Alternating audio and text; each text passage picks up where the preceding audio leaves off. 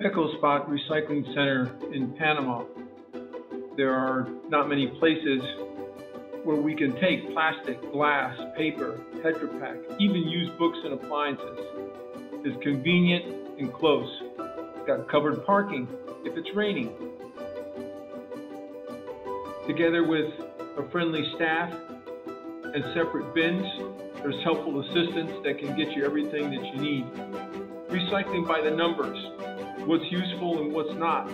They'll go through all the different types, paper, cardboard, of course always aluminum, plastic, but even books, treasure, really, they'll read again. These won't get thrown away. But recycling efforts start at home.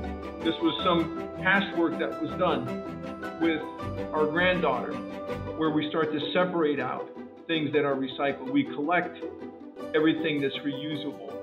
We try to take it and teach our family basically what should be thrown away. That trash isn't trash until you dispose of it. But dual use, reuse, and refuse to refuse. Plastic bags, use them to freeze food with. Refill old dispensers with soap and water. Of course, use tote bags. Now that's mandatory. Those rice bags make great carriers for tools, and mayo jars are great for storage. Old juice containers are fantastic for cold water, and always recycle your printable cartridges. If you have boxes, reuse those to store things in. Ziploc bags should be cleaned and dried, and old containers that you buy at the store make great containers to reuse for the kitchen.